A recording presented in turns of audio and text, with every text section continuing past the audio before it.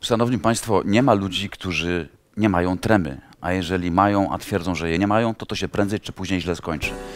Marek Czyż, dziennikarz, publicysta, prezenter telewizyjnych programów informacyjnych. Pełnił również funkcję dyrektora informacji Radia Z, twórca portalu Czyż tak. Wyróżnia go wyjątkowa swoboda występowania przed kamerą.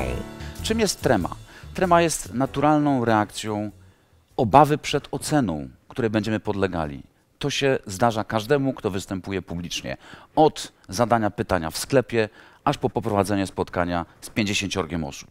Nie ma na to dobrych metod, poza dwoma, które warto sobie przyswoić i o nich pamiętać, ale także wiedzieć, że trzeba je przećwiczyć.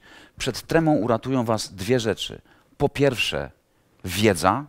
Ufam, że kiedy zabieracie się za występ publiczny, to tej wiedzy nabierzecie. Po drugie, samoświadomość, a więc przekonanie, że z waszym wizerunkiem wszystko jest w porządku.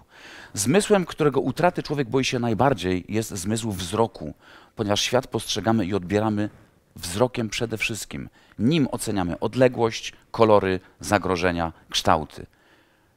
Tak więc wy też przede wszystkim będziecie odbierani wzrokiem. Jak was będą widzieli, tak was będą opisywali.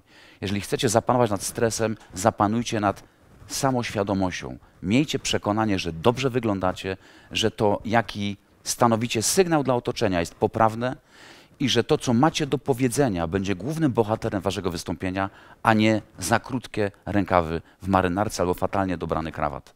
Jeżeli pozbędziecie się tego strachu, nabierzecie pewności siebie. Ona jest absolutną pierwociną pozbycia się strachu. I tremy. Nigdy się go nie pozbędziecie do końca, ale odpowiednio intensywny, długi i mądry trening pozwoli wam nad tym zapanować do tego stopnia, aby trema wam nie przeszkadzała, a w finale nie zdemolowała tego, co macie do powiedzenia.